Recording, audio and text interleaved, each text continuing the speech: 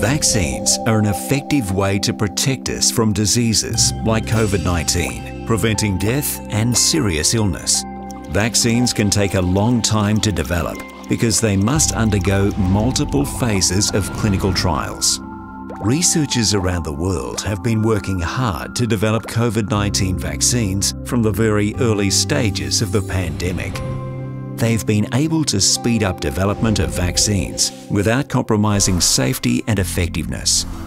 Thanks to the collaboration between scientists, researchers, manufacturers and distributors, the development and implementation planning phases have been run side by side instead of one after the other.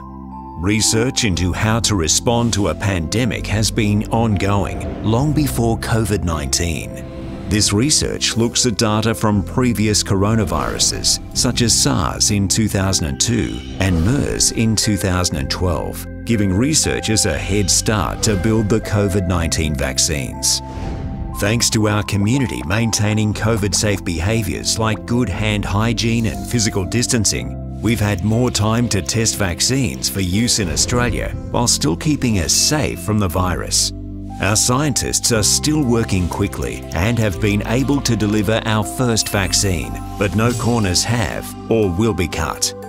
In Australia, the Therapeutic Goods Administration, or the TGA, has been rigorously assessing the potential COVID-19 vaccines for safety, quality and effectiveness. They will continue to do this with the remaining vaccines before they will be approved and made available to Australians this year. Once approved, each batch must also be checked to make sure it meets the same quality standards. All these steps are important before the vaccinations begin. To learn more, visit health.gov.au.